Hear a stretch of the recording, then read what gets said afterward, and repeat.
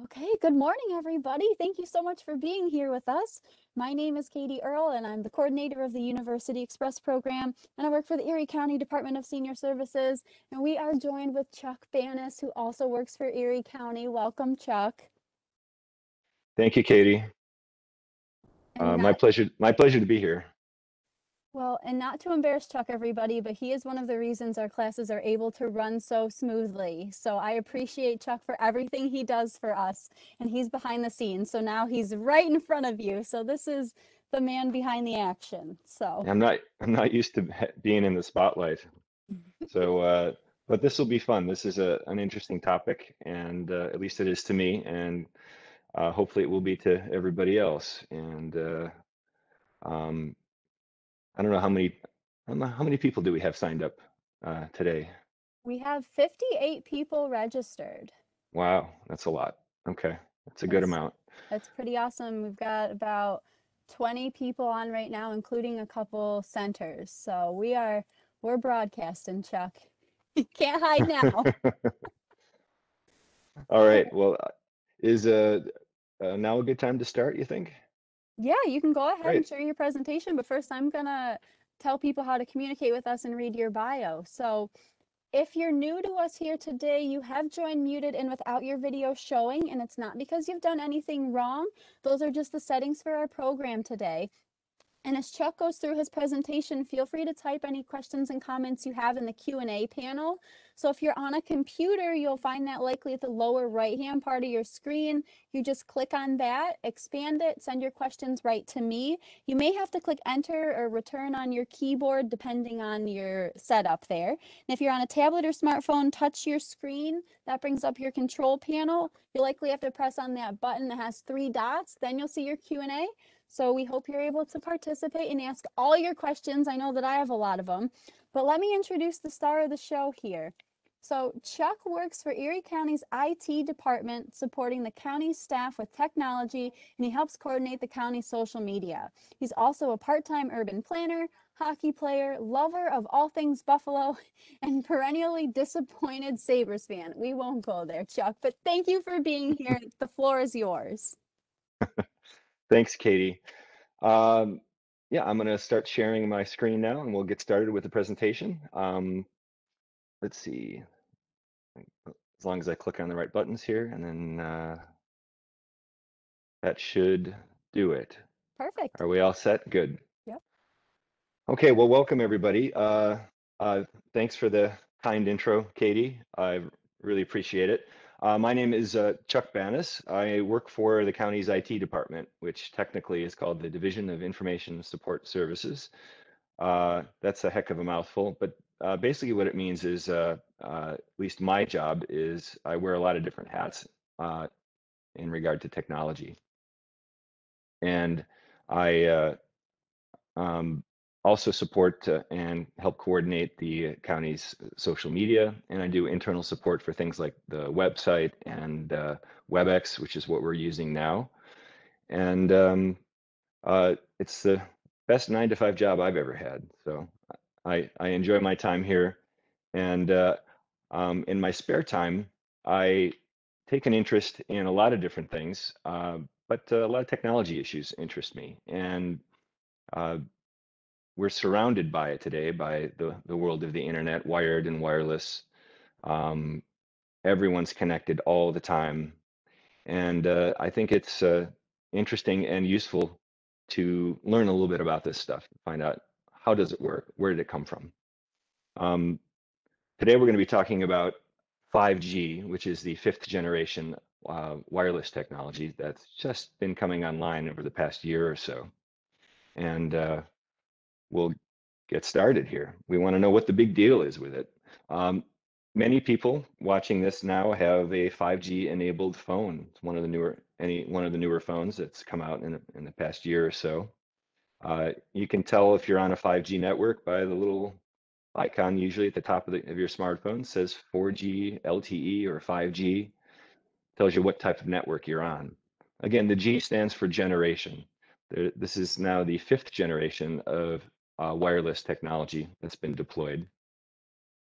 And it's going to enable a lot of really uh, amazing stuff we haven't even thought of yet. Basically, it's going to be faster, have a lot more capacity than 4G. Every iteration, every subsequent generation of technology has always been faster with higher capacity, higher speeds, and been able to do a heck of a lot more. 5G has also been the subject of a little bit of controversy. Mostly it's the crazy conspiracy type. We're not going to delve too much into this, uh, but suffice it to say, we're going to learn a little bit how 5G works, and this should clear up any controversy in anyone's minds here.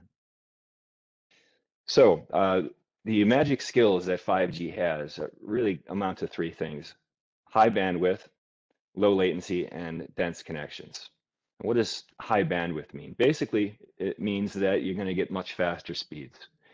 For a typical movie on 3G, if you were on 3G trying to download an hour and a half long HD movie, it would take about 26 hours.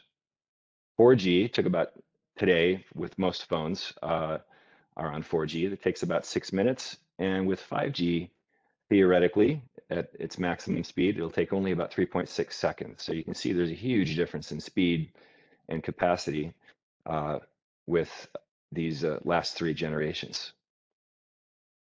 It also has extremely low latency.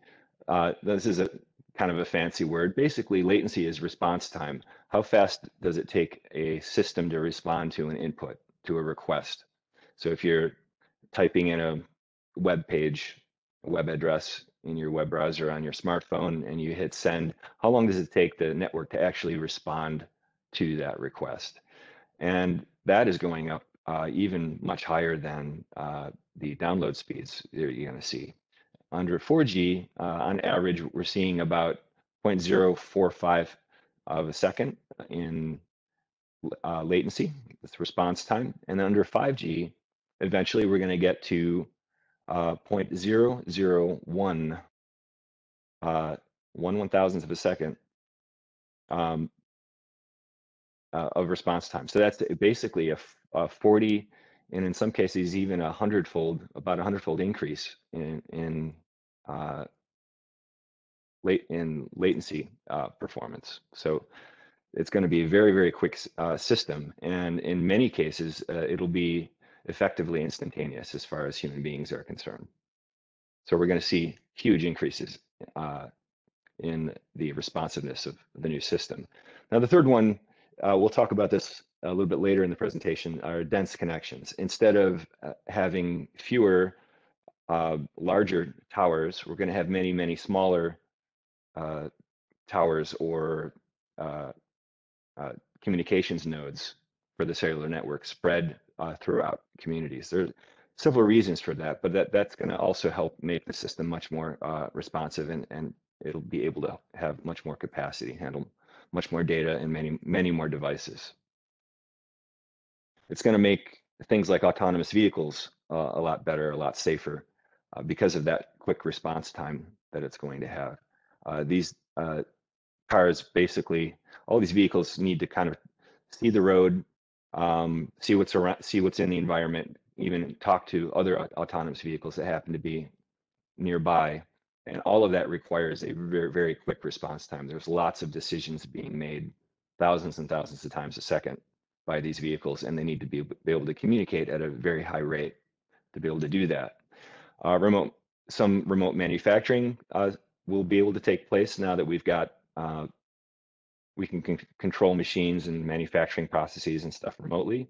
That's going to open up a whole new field. You don't need to be present in the facility to actually operate some of these machines. So even things like remote work, remote manufacturing work will be possible, and even things like remote surgery, which has been done before, but this is going to start to make things like this a lot more common and open it up into the mainstream instead of the experimental realm where it is now.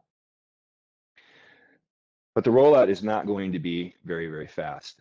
You can see this projection through 2025. 4G is still going to be about half the market. 3G about a little less than a third of the market, and 5G will only be about 14% of customers. Even there's still a trace amount of 2G, about 4% projected as of 2025 as well. Now this is for the United States. Other countries like China are taking a little more coherent state-driven approach to building out their 5G network. In the US and much of the West, it relies primarily on competition between carriers. We'll get into this a little bit later too. So we're not going to see all the benefits and all the speeds and all the capacity right away. But first, before we talk about the future, we're going to talk a little bit about the past, because it's always useful to see how this stuff came to be, how we got to where we are, and where it all came from. The first generation network started in 1979 in Japan. That was analog only. There was no data. It wasn't even digital. It was just for voice calls. And in the early 80s, that's what we got. And starting at about 1991, we got the first digital system, which was the second generation. And at that point, we started to be able to do standard texts. Everyone remembers those T9 texting phones, those little candy bar phones, especially the Nokia ones, which became rather famous. That's when we started texting. And of course, we all remember, at least those of us old enough to remember, the text limits that we had, and you'd get charged for going over all the time. So people had to text in shorthand, and we developed this whole new text speak language to be able to do that. And that was due primarily to the bandwidth limitations of those early systems. They wanted to keep usage down to a manageable level, so they charged people for it. So if you went over, I don't know, if you sent more than like 20 texts a month or something like that, you'd be charged depending on the plan that you had. Starting in about 2001, we had the 3G system, which was a significant increase in speed over 2G. And that was when we really started to get the internet, or at least the baby internet, on a lot of our devices.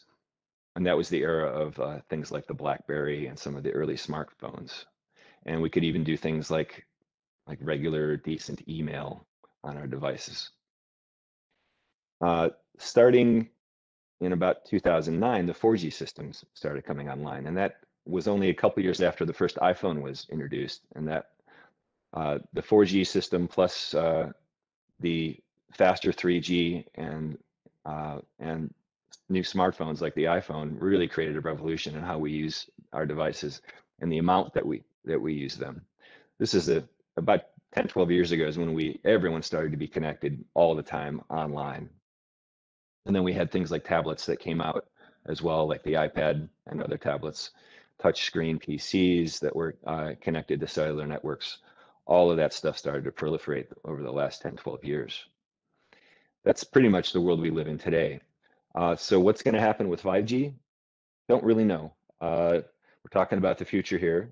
Nobody could have predicted the phenomenon that, say, like the iPod was, and then the iPhone, and then the iPad, and all of these different products that had come out, and different ways that people use the internet and use the cellular network as well. So the future remains unwritten. It's an exciting time. It's also for some people a very worrying time.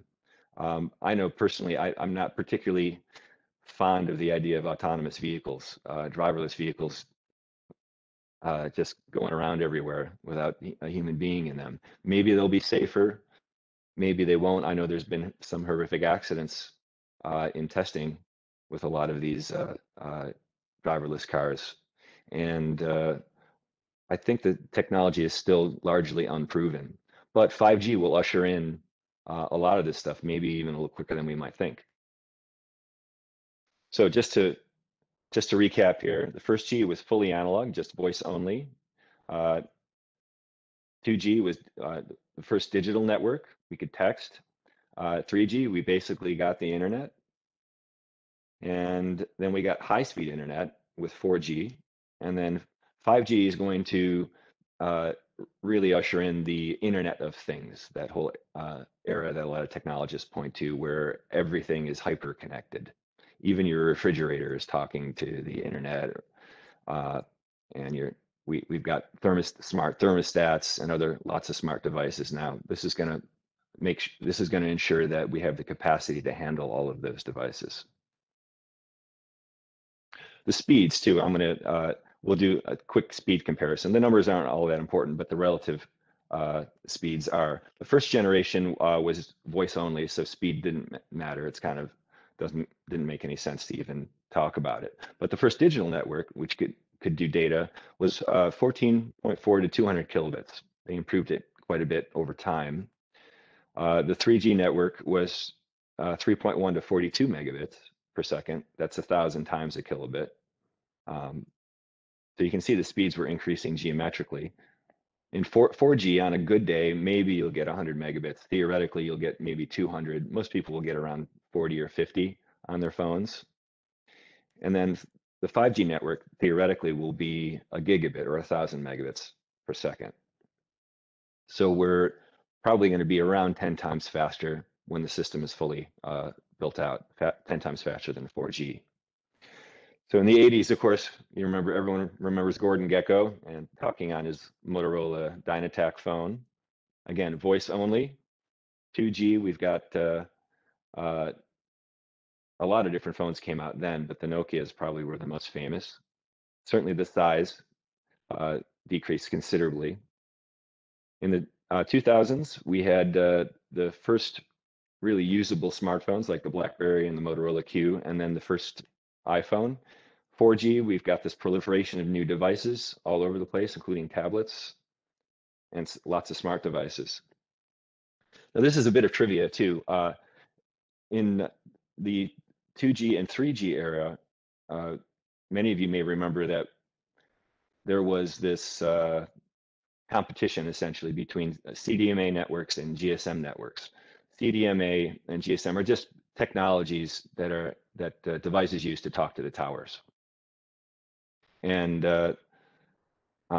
Verizon and Sprint were CDMA, which was more or less a domestic technology for the United States. And GSM stands for Global System for Mobiles. That was the rest of the world. So networks like AT&T were GSM, and there was this competition. And if you got a CDMA phone, it didn't necessarily work with a GSM carrier, and vice versa. There was incompatibility between them, unless occasionally you got a phone that worked with both. CDMA stands for Code Division Multiple Access. That's a mouthful, but what do these technologies mean? These are basically similar technologies for being able to avoid interference by hopping around on doing frequency hopping. Essentially, this is all happening in the background. So if the phone senses there's too much interference, or the tower senses there's too much interference on a certain channel, it quickly switches a channel. And if there's too much interference there, it switches another channel. So it's constantly searching and hunting around all these different frequencies, hopping around to find the best signal, and even sending data and voice data through multiple frequencies, basically all at once. So originally, this was developed for the military to avoid jamming in a combat situation, and to increase reliability. And in fact, much of that technology for CDMA was developed in Buffalo, in Sylvania, in the 1950s, and it was employed first, I think, by the Navy during the Cuban Missile Crisis. Incidentally, I know we had a presentation by Richard Durwald, a couple of them recently. The fitness guy at Erie County, senior fitness guy.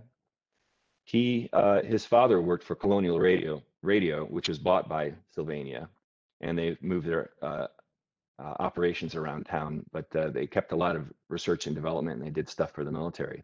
So CDMA actually came out of the military. It was declassified in the 80s, and Sprint adopted it for use in their phones.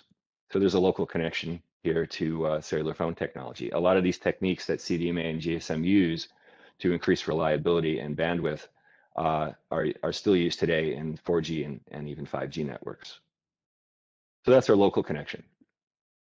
So what is 5G? Basically, it's just an evolution or a refinement of 4G and 3G and all the older technologies. Everyone's familiar with, you look at the tops of buildings in cities and towns and you see all of these cellular antennas up there. Out in the countryside, of course, you see the big cellular towers. But essentially, they're all using the same technology, whether it's from 1G all the way up to 5G. Here, without getting too deep into it, this is just a diagram of the electromagnetic spectrum. And if you look down toward the right here, where the lower energy waves are, the lower frequencies, we've got things like radio and TV and microwaves. And where it says 5G there on the lower right, that's where basically all the 1G through 5G cellular networks operate. If you look down toward the center there, that's where visible light is, where we get up slightly higher frequencies and higher energies. And then once we get to the left-hand side, we get things like gamma rays and X-rays, all the really high energy frequencies of electromagnetic radiation. And that is generally referred to as ionizing radiation. Those are the frequencies you need to stay away from. Those ionizing, basically, they're able to knock electrons off of atoms and can destroy molecular bonds and destroy soft tissue and even screw up your DNA. That's the ionizing radiation that's dangerous. And if you notice, the cellular frequencies are way down at the other end, the low energy part, basically the radio frequency part of the spectrum. So if you're worried about 5G or 4G or any other bit of cellular technology, then you might as well be worried about the light bulbs and lamps in your house, because those are far more energetic than radio waves and microwaves and all of the cellular frequencies. So that's just a basic lesson on electromagnetic spectrum. The 5G technology relies on roughly 5 techniques and technologies to get higher bandwidth, higher capacity, and really high responsiveness. Millimeter waves, which are higher frequency than the previous generations. Small cells, we talked about that a little bit earlier. Many smaller transmission and receiving towers instead of fewer large ones. Massive MIMO, I'll talk about what that is. That's actually a pretty simple concept. Many home wireless routers actually employ the same technique. You'll see those MIMO routers for cell. Beamforming, talk about that, and full duplex. So quickly, we'll go through every one of these. The first thing is millimeter waves. It uses a higher frequency than 4G in many instances. The highest speeds of 5G will use the highest frequencies. And the reason they chose to do this is because the higher the frequency, the more data you can squeeze, the higher the bandwidth, essentially, that you can squeeze on a particular frequency. So the faster your download speeds will be. One of the downsides, though, of higher frequencies is that they don't penetrate things as much. They're more susceptible to interference, and they don't travel as far. So even things like the walls of a building will stop these waves from propagating. Even things like trees and rain can affect these frequencies dramatically. For that reason, instead of fewer towers spread further apart, we're going to need the new network's going to need many, many more small cells of transmission towers. So typically what you have is one large tower that covers a fairly large area, several square miles or more. depending on whether you're in the city or out in the countryside. The problem with 5G, of course, is there's lots of obstacles in the way, buildings, trees, whatever. So the idea with 5G is you have a lot of many smaller towers spread throughout the system so that they can kind of act as a big relay team and avoid all of those potential obstacles and points of interference. Pretty simple concept. We're just going to have a lot more of those transmitters and receivers around. The second is, or the third is massive MIMO. This basically stands for multiple input, multiple output. It's a technology that essentially increases the efficiency and the amount of bandwidth that can be used at any one moment. And in terms of cellular towers, it basically means we're going to have a lot more antennas and a lot more transmitters on every tower. So this will increase the capacity and efficiency of the system greatly. But of course, if you have all of that stuff working together, lots of those towers close to each other, there's always that potential for lots of interference between all of these different devices. So the next technology that's going to be used is called beamforming. Basically, it's going to, when you're walking around with your cell phone and you're near a tower that you're communicating with, the tower is going to recognize where your phone is and direct, instead of broadcasting everywhere in every direction, it's going to actually form the beam and direct its data stream right at your phone instead of broadcasting out in 360 degrees everywhere. And that will increase the efficiency of your connection to the tower, and of course, decrease the amount of interference that can happen with all these devices connected at once. And the last technology that's being used is full duplex. This gets a little technically wonky. I am not a electrical or electronics engineer, but this stuff is still kind of fascinating. You can kind of think of when you're broadcasting on a single frequency, you can only go one direction at a time. You can think of what, the data that's being carried on a certain wavelength, a certain carrier frequency, as a train that's going in a certain direction. The problem is there's actually a bit of flowback of that data. Data tends to want to go both directions along the carrier wave. And you really can't send data in both directions at the same time due to these types of effects. So it's almost like having a train come in the other direction. And you know what happens then? It just won't work. What this technology does is it actually allows both data streams to temporarily bypass one another, so you can more efficiently use each frequency, each carrier frequency that you're on. So all of these technologies together, and probably a bunch that we haven't even thought of yet, will build out eventually the full 5G network. It's still a work in progress. Keep that in mind, and we're probably not going to be fully built out on it for another 5 years or so.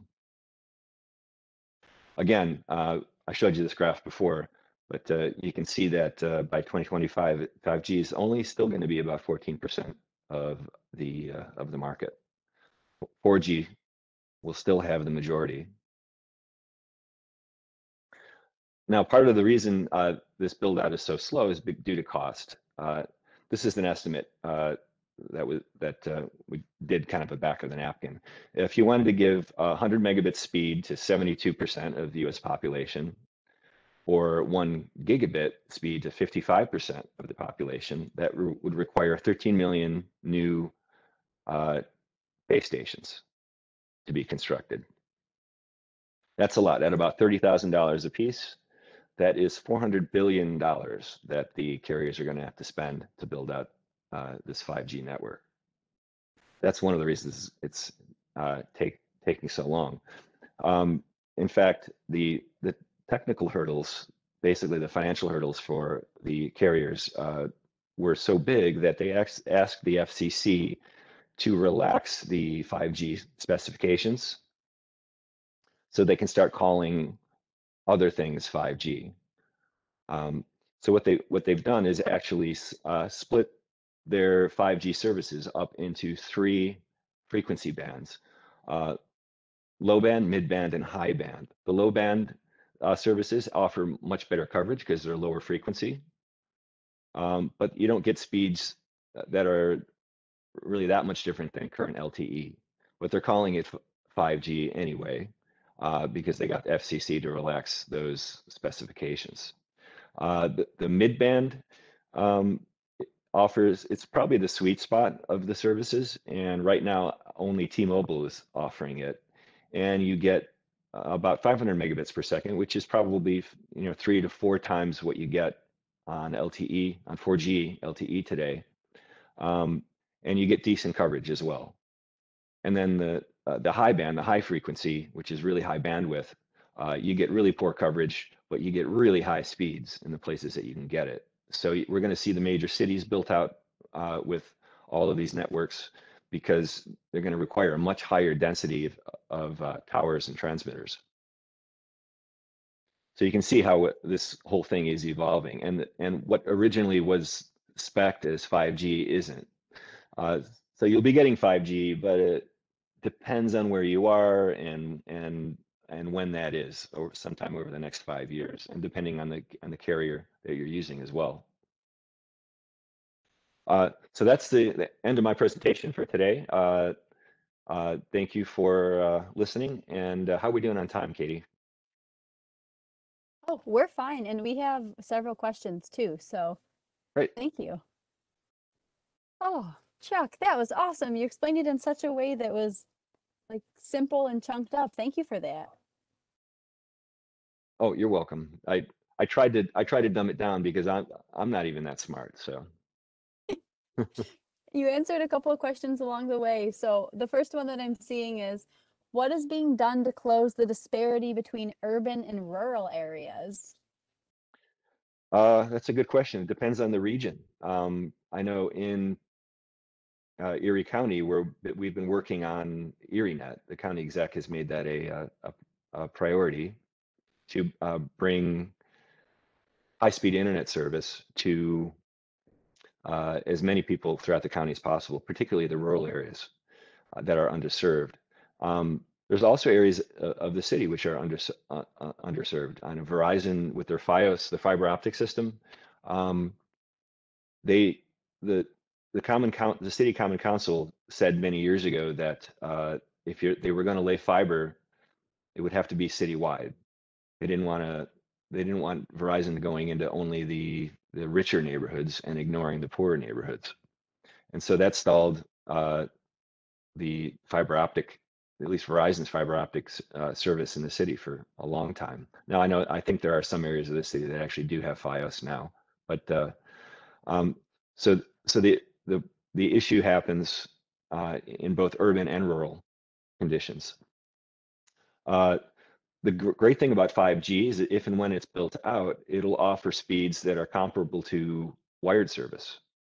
So in many cases, you'll be able to get really high speed, super high speed internet service at home without having any fiber or cable coming into your house.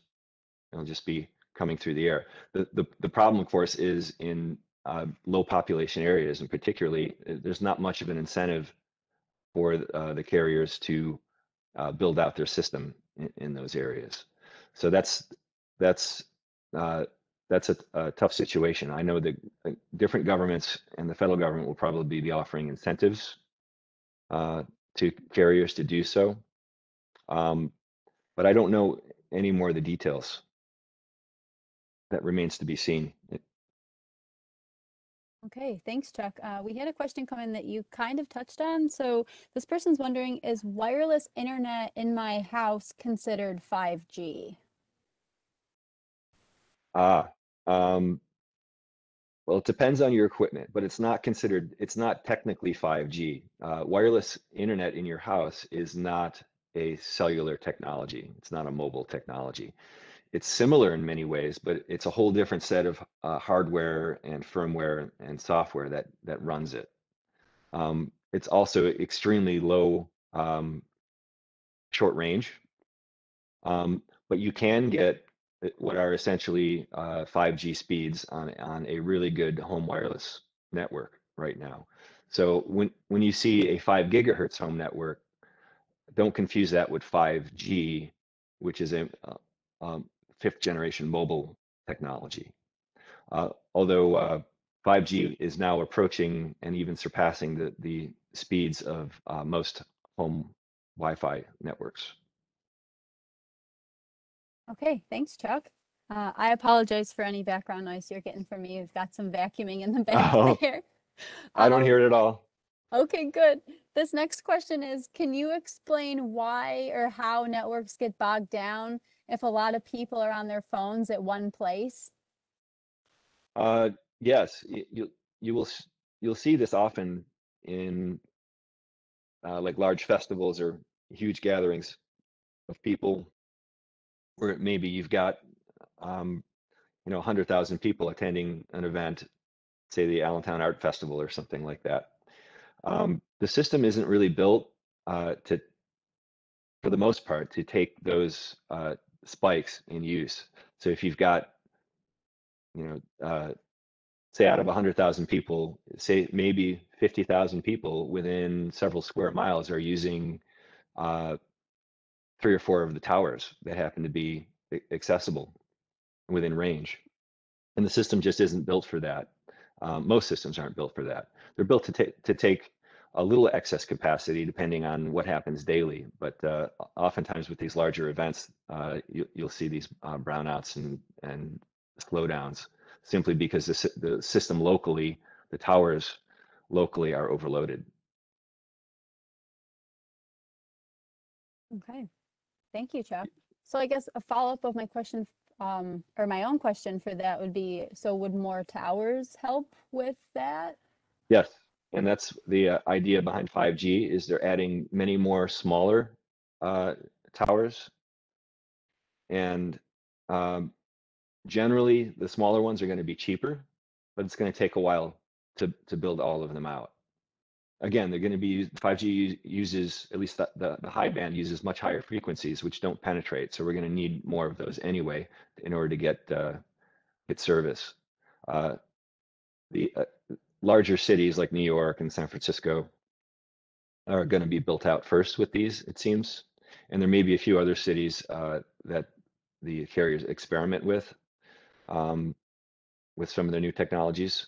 Uh, but that's why it's gonna take a while to see 5G, full 5G, fully implemented everywhere. Okay, that makes sense. Thanks, Chuck. This next question is, does beamforming make the connection safer? Um, I don't think I don't think it matters one way or the other, but it definitely decreases the amount of interference, and then it would decrease the amount of uh, electromagnetic radiation that's being broadcast everywhere. So there's less interference because it's using each frequency much more efficiently and directing it right at the devices that it's communicating with. But I don't know if that equates to safer or not. There's just really no evidence that uh, radio frequencies have any real negative effects on people. The only real evidence out there is like in the microwave or infrared band. If it's super concentrated, you'll feel a little bit of heating, but this takes a tremendous amount of power to be able to do that. We feel that's what microwaves are when in your microwave oven. It's basically uh, slightly higher than radio frequency being directed really concentrated in a very small space so that it heats up your food. But for, say, for a microwave tower to be able to generate that kind of heating, it would have to be like take all the power from the Niagara Falls power station to be able to do that. Uh, so that's, yeah, that's the only real, even remotely plausible concern with these. And even that doesn't make any common sense once you understand the physics. Okay, well, thank you for explaining that to us. Um, this next question, and I'm sorry it's rapid fire here, is if you buy a new phone marked 5G, does it still work like other phones today? Asking about that because I need to buy a new phone. What do I get? Yes, it'll be backwards compatible with 4G and 3G networks, and in some cases, maybe even 2G, although that's so old it doesn't really factor in. So any 5G phone that you buy will be able to connect to previous generation networks. What the carriers do is they'll run 3G, 4G, and 5G networks concurrently. Um, so if you, for some reason, you can't connect to 5G, the phone will automatically switch to a 4G connection that it can make. This is obviously that this will happen in areas that are, say, rural areas that are underserved. You're really far from a 5G tower, but you've got 3 or 4 4G towers pretty close. So the phone will automatically switch between the networks uh, and is backwards compatible with all the previous networks. That's really awesome. Thank you for explaining that to us. This next is where does Wi-Fi fall on the electromagnetic spectrum compared to 5G? Um, that's a good question. Uh, I'm forgetting some of these numbers, but it's all down in the radio spectrum, all roughly in the same area. What the FCC in the U.S. does, and the counterparts elsewhere throughout the world, is they actually allocate spectrum. Like the military communications has a certain part of the spectrum of the bandwidth on the electromagnetic spectrum. Usually roughly radio frequencies, radio to microwaves is where everyone communicates. So all of that bandwidth has been sliced up for different uses. Um, and anytime we introduce a new technology like 4G or 5G, it uses uh, typically higher or more area on the spectrum, which has to be allocated by the FCC. And these companies like Verizon or Sprint or AT&T have to bid for those frequencies. So they'll pay lots of money in order to get to secure rights to use those frequencies. The reason that the FCC does this is, of course, you don't want, like for instance, military or shortwave communication interfering with cell phone uh, communication. Um, you may notice too that your home Wi-Fi, um, the previous generation home Wi-Fi was down around 2.4 gigahertz, which is about the same as your microwave oven. So anytime you run the microwave, uh, what used to happen, at least at my house, was you'd get decreased internet service. Like the kitchen was poorly served to begin with, and our internet service would go out completely whenever we're running the microwave because they're interfering with each other. They both run on roughly the same frequency. Now, the newer home Wi-Fi networks will run at about 5 gigahertz, which is roughly twice that of the old one. And there's not a whole lot else that's operating up in that frequency range, which is one of the reasons why 5G home networks are less susceptible to interference. And it's a higher frequency, so you'll get 2, 3 times the bandwidth, basically the download speeds through a home 5G network. You can actually stream movies very easily with a home 5G network, and with the old 2.4 gigahertz networks, you couldn't. Wow. Thanks, Chuck. This next person is wondering, are you familiar with disaster land? Disaster land. Disaster land? No, I'm not. Okay. I Uh, need more information. Jim, if you want to type in a little more there, we could see. So this next one, why does my cell phone feel warm after I use it for a while? And I'm wondering that too. Well, there's a, just like with any electronic device, you've got electrons running through all of the components in there. And anytime you have an electric current of some kind, you're generating some amount of heat as the uh, basically the electrons kind of bump around, bump into each other. Um, that's the short answer. And the same thing happens when you're draining a battery as well. So you're always going to get some amount of heating whenever you're running an electronic device. And the little lithium ion batteries that are in virtually every device nowadays, even like electric cars, are super, super high energy density.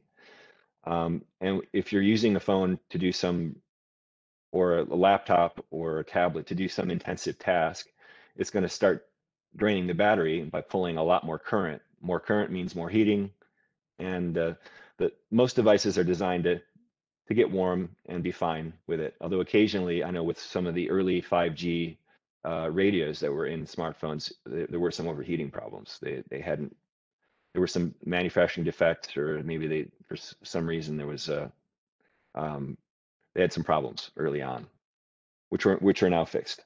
I know some of the early Samsungs or others were overheating on a regular basis. And again, the more data you use, the bigger your screen, the brighter your screen, uh, all of those things mean you're using more juice, which means more heat. All right, thanks, Chuck. This next one is my Verizon Fios Wi-Fi has two options for connecting any device, one normal one and one followed by 5G in the name. So two different options in my house. What's going on there? Do you know? And which is better for me to connect to, or doesn't it matter? I like the emoji. All right, yeah, this is a big confusion amongst a lot of people. The Verizon home Wi-Fi devices that you get, when you buy the service, they give you your equipment, you set it up.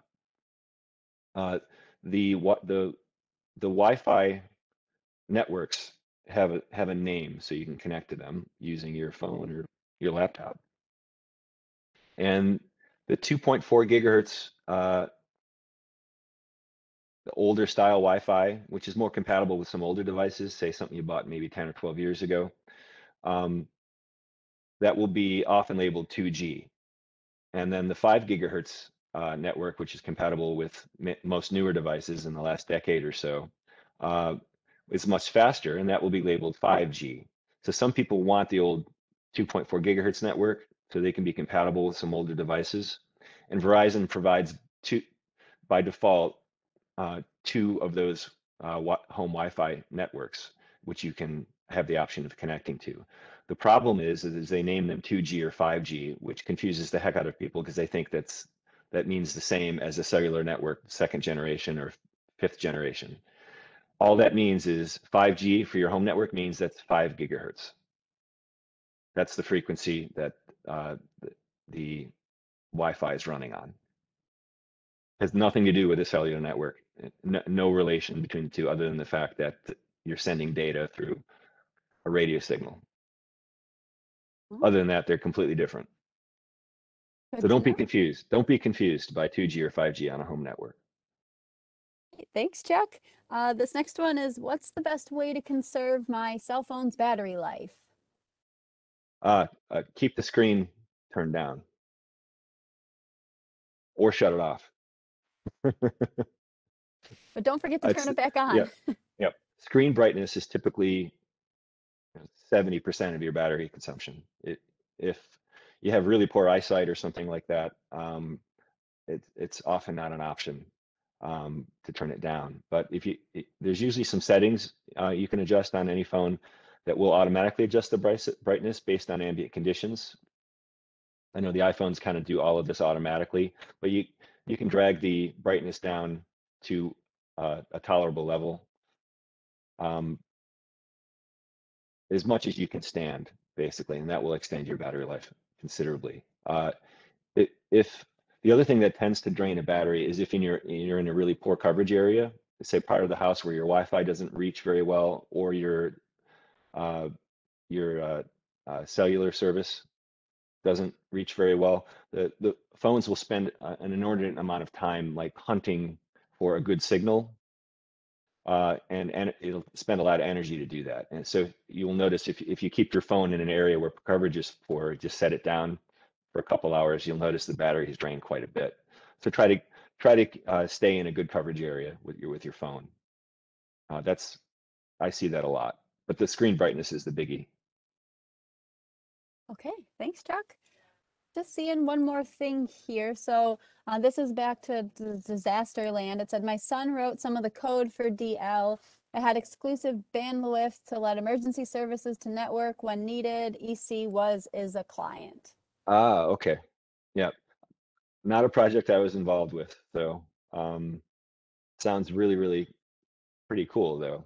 Um, that would be emergency services and Homeland Security probably. It sounds almost top secret. It does. Are you sure you should be telling us about that? All right, cool. I know that you have your Q&A panel up. I don't know if you want a quick scroll, see if there's anything I missed or I didn't see at all. You might have gotten stuff I didn't. Um, yeah, I see you mentioned concerns about driverless cars. What other Oh, yeah. concerns about 5G? Um, well, nothing in particular to 5G. I do worry about autonomous vehicles. I'm just not sure how quickly those are going to be adopted. It's almost like uh, the safety concerns aside, I wonder how acceptant people will be of this technology. It's almost like, you know, we haven't had um, pilotless aircraft, even though we've had the technology to do so for 35 or 40 years, simply because most passengers would never accept the fact that there's not a human being up front, or at least a couple human beings in most cases, flying them to Chicago. So a lot of this is really a sociological, psychological uh, uh, thing as well as a technological one. But when it comes to driverless cars, I'm not sure. I, I think I see similar issues, and I also see issues with things like really the problem with navigating in really bad weather, um, especially heavy rain, snow, things like that. And autonomous cars have had big problems doing that reliably. Um, Also, it's going to, in some cases, require the embedding of a lot of new technology in the roadbed, in the guardrails, just as a fallback, as a safety measure, redundant safety measure to just the standard free navigation that this vehicle is doing. Also, I know a lot of trucking companies would love to save money by getting rid of all of their employees and just having autonomous trucks delivering things everywhere. And I see that as yet one more way that we're going to be losing gainful employment for a lot of people. So there's to every new technology and every new solution that you develop, um, there's always new problems that are created. And a lot of them you can't even foresee. So I'm always a little cautious when it comes to new technology. You only hope that the new problems are smaller or more manageable than the old problems that you're trying to solve. Does that make sense? I think. Yeah, I think that was a great explanation. Thank you. And we have IMHO, which I just learned is in my humble Mhm. opinion. My eyesight will limit to drive, so autos is of interest. That's an interesting perspective. Mhm. Yep, and it will probably help a lot of people in that situation. But calling up an Uber is, will do the same thing, or a taxi. So I think there are many ways to solve that problem. Um, the, what another thing that autonomous vehicles may do is vastly increase the number of vehicles on the road, on all of our roads, because the cost to entry, so to speak, will be much cheaper and much easier. Um, so I'm also a little bit worried about that. The whole socioeconomics of the transportation may change completely, and just in terms of getting back to 5G here, having the internet even faster and more available. Everyone's already staring at their phones constantly all the time anyway, and not really interacting with each other. That's a whole other thing that I kind of worry about as a technologist. I don't think we've handled the current iteration of the internet very, very well. And you can see that with all the disinformation and hijacking of social media and bad government actors that are trying to influence our election and lots of stuff like that, which we didn't foresee 30 years ago. Yeah, it's definitely a lot to think about. So I'm not seeing any more questions, Chuck. I'm just seeing a bunch of thank yous. Katie, Chuck, thank you. Thank you for explaining this so well. Thank you for your time. So Chuck will be back on July 1st with us at 10 a.m. for protecting your privacy online. So we're looking forward to that. This kind of And dovetails into what I was just talking about. So, exactly. And then yeah. great topic. Thank you so much for your time. So Chuck, thank you for all you do for us at the county and educating and helping me. Well, thank you, Katie. You make it easy. You're a rock star when it comes to this stuff. So you're a pleasure to work with, and thank you for having me on. Hopefully, everyone that in attendance learned a little something today, and hopefully, I gave everyone a little something to think about as well. I think you did. So everyone enjoy the rest of your day. We'll see you next time. And Chuck, I'll talk with you offline.